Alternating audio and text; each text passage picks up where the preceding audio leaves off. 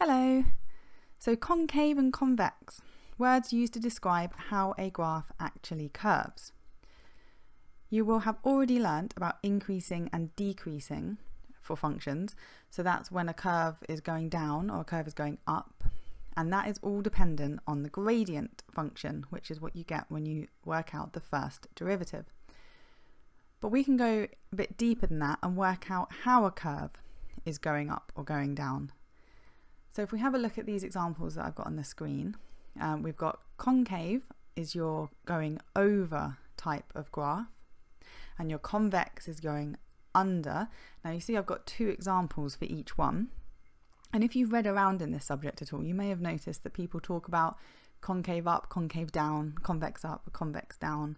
So that's why I've given two versions of each one. They are, so in concave, these two graphs, they are both still concave, but you've got on the left, you've got a decreasing curve that is concave, so that would be concave down, and then you've got an increasing curve that is concave, and I've got the same for convex, except I've done the increasing one first and the decreasing one second. So you know that you can work out your first derivative. You know that if that is positive, the curve is increasing, and if it's negative, the curve is decreasing. But how do we go and work out that extra information about how the curve is actually changing itself? Well, we need to look at how the gradient is then changing. Okay, so you'll see that I've drawn some lines on these curves. So these are tangents, and they represent the gradient at the particular point on the curve where they touch. We're just looking at how the gradient changes as you move along a curve that is, for example, concave. So here we can see we've got a negative gradient that then gets steeper. And a negative gradient getting steeper actually means that the gradient is decreasing. It's moving to the left on the number line. It's getting more negative. And if we have a look at the concave curve that's going up, we've got a steep positive gradient that then becomes less steep as you move along the curve. So again, we're still decreasing in the value of the gradient. So we'd expect then that convex would be the opposite. So let's check. We've got a positive gradient, and then as we move along the curve it gets more steep, so again increasing. And on the convex down graph, where we've got a decreasing function, we start quite steep negative, and then as we move along we get less negative. So in both cases for convex we have an increasing gradient, and in both cases for concave we have a decreasing gradient. So it's how the gradient changes that we're going to use to decide which parts of a curve are concave or convex, or whether a curve is entirely concave and convex across all values. So let's get that written down. So we need to write this in a more mathsy way. At the moment we've just got words. So it's this rate of change. Okay, so when we say something is decreasing, we can say that the rate of change is negative. And then how do we represent the rate of change? Well, that's where differentiating comes in. Okay, so the normal first derivative, dy by dx, that is the rate of change of y, so rate of change of the function itself. And we want the rate of change of the gradient. So we're going to use differentiation again on our first derivative, and the way that we write that down using our mathematical notation is a d by dx. So this is work out the rate of change with respect to x of, and then it's of something. So you can put a function here. So we normally put y for the first derivative, but what we're actually doing here is we're applying this to the first derivative. So then we'll do dy by dx. So we are applying the d by dx function to dy by dx. And that's not normally written like that, but I wanted to explain why. When we then write it in a more compact way, we put d squared y over dx squared. And that's, so you'll probably recognize that as a second derivative because you would have used it to do things like find the nature of your turning points. But it does mean d by dx of y. So the y isn't actually part of this structure, it's more that you differentiate on the y, and that's why we square the d and not the y as well in the second derivative notation. Now we wanted to say this was negative, so we're obviously going to put an inequality sign on that and put a 0, so that's how we state something as negative. But I will add that if we are just generally describing the condition for concavity, then we would actually put less than or equal to 0. So obviously that might make you think, well, there's going to be a clash though, because if we do the same for convex and that's greater than or equal to 0, then what about when they're 0? Is it concave? Is it convex? How are you supposed to know? But you've got two possibilities for when the second derivative actually equals 0. Either it is changing between concave and convex, which is a point of inflection, which we'll go through properly in a separate video, or it continues to be concave or convex. And a really good example of that would be something like a parabola. That's a very bad parabola, but you get the idea. So this has a constantly decreasing gradient, and the whole curve is concave, but at the turning point, if it's something like x minus x to the 4 or something, you will still get 0 for the second derivative. So it's not a change between concave and convex, so we can't say, oh, that's always a point of inflection. But we do need to include 0 in our general description. Now, if your curve is has your second derivative less than 0, like strictly less than 0 everywhere, then you can say that it's strictly convex. I mean, strictly concave. Okay, so I'm just going to pop this down in function notation as well. So that's each dash means another go at the derivative. So second derivative would be f dash dash. Okay, so we've got our formally written down condition for being concave. Second derivative is less than or equal to 0. We're going to do the same thing over here now. So d by dx of dy by dx.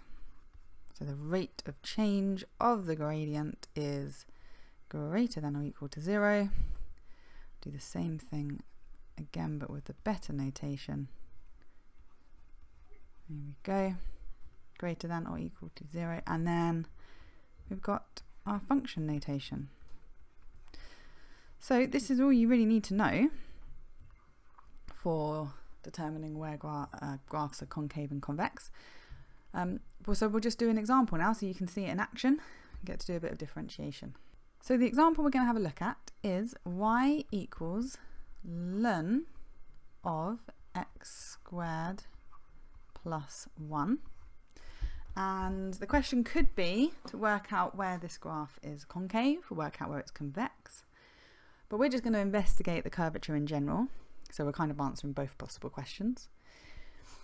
Now, obviously, we're going to need to jump straight into differentiating, because we know that the only way we're going to work out if a graph is concave or convex is to do the second derivative. So let's start with just the first derivative. So we're going to use chain rule here. So differentiating a ln gives us 1 over x squared plus 1. And then we multiply by the derivative of what's inside, which is 2x. And then I'm just going to write that as a single fraction. Nothing can be simplified. So 2x over x squared plus 1. Then we're going to have to differentiate again. There we go. Now this time we're going to have to use the quotient rule. So we've got u and v, and the quotient rule goes v du minus u dv over v squared, and it is in the formula book if you forget it. So we're going to differentiate the top first and leave the bottom alone. So that's going to be 2 lots of x squared plus 1, and then we'll take away, leave the top alone and differentiate the bottom. So that's 2x. So 2x from leaving the top alone and 2x from differentiating x squared plus 1. And that's all over x squared plus 1 squared. Let's tidy up the numerator before we do anything with it. So we're going to get 2x squared plus 2 minus 4x squared. So that's going to give us a minus 2x squared. So we'll write the 2 first. 2 minus 2x squared over x squared plus 1 all squared. There we go. We've got our second derivative. So now it's a case of working out where it's positive and negative. Now, an easier thing to do rather than jumping into inequalities would be just to solve when it's equal to 0. And even if you are only looking for when it's concave or convex in particular, part of that process will be finding the critical points, like the solutions to the equation anyway. So we can jump in and do that first. Now the denominator, obviously when you're solving equal to 0, you'd ignore the denominator anyway, but even more when considering a positive or negativeness of this. The denominator in this case is always positive, so it's not going to affect the sign of it. We're only interested in how the numerator behaves because our denominator is always positive, and that's because it's a square, by the way. That's how we know it's always positive. It's also going to be greater than 0, which is good because it has a square plus 1. So back to the 2 minus 2x squared. So let's solve that so we can find the solutions. Now we can either move stuff around or we could factorize. Factorizing looks like more fun, so we'll go for that. So 2 lots of 1 minus x squared. That is very nice because it is difference of 2 squares, so 1 plus x and 1 minus x, giving us 2 solutions of -1 and 1. Okay, so we've got the points at which it's 0, but we need to know where it's positive and negative. And we've got 2 options for this particular function. And for the first option we'll do is one that you can apply to any of them. Now, the reason I'm saying that only the first one you can apply to any of them is because the second one is going to be to sketch 2 minus 2x squared, much like we would do if we were solving an inequality, because it's just a quadratic, and look at where it's positive and negative. But if the function that you end up with after the differentiating twice isn't just a nice function you can sketch, then you're going to have to rely on this first method we're going to do, which is where you look either side of your solutions. So we are going to draw up a little table. So we're going to have -1. We're going to go either side, so we may as well just go -2, and we'll go 0, and then obviously we've got 1 and then 2. So these are our x values, and we're going to look at the sign of the second derivative. Now we know that it's 0 here and 0 here. But what about in between them, for example? So if we take 0 as a value that's in between, then if we plug 0 into this, we don't care about the denominator because we know that that's coming out positive anyway. Put 0 into this, we're going to get just +2. So I'm not going to make a note of the value. All I'm interested in is whether it's positive or negative. So it's definitely positive in there. And then here, -2. If I put -2 in here, I'm going to get 4 times 2 is 8. 2 minus 8 is definitely negative, so that's negative there. And then if I put +2, I'm going to get the same result as if I put -2 in, because it's squaring it, so that's also negative there. So this was just a quick way to see what kind of sign my function has either side of the places where it equals 0. This actually also confirms that our -1 and x equals -1 and 1 are points of inflection, and I'm going to talk about that in another video in more detail anyway. So I'll quickly show you the other method that we could have done here, which is to take the graph y equals 2 minus 2x squared and just draw a little sketch. So we've got -1 and 1 roots. It's unhappy parabola. So we're going to go over like this. Ooh, a bit wonky there. -1 and 1. And now we can just look and say, well, if we're between -1 and 1, our graph has positive values. So the second derivative has positive values. And if we're below -1 or above 1, then our graph has negative values. So that's kind of quicker if you're good at sketching. It doesn't take you long to work out what the sketch should look like. But again, if your graph is, if the function is not one that you can sketch, then you can just go ahead and do this table. So let's write down our conclusion then. So let's do the positive one first. If we're positive, we're convex. So this graph is convex. Now, because we know when it equals 0, they're definitely points of inflection because we change from positive to negative values. We don't have to include 0 in our definition of where it is convex, and if we wanted to, we could actually put strictly convex, but convex between. Now let's write these answers in set notation because sometimes the question requires you to do that, so maybe it's a good habit to write your answers in that form. Anyway, this does require me drawing set brackets, which I'm not very good at, so apologies for that. So that's a perfect example of a bad set bracket.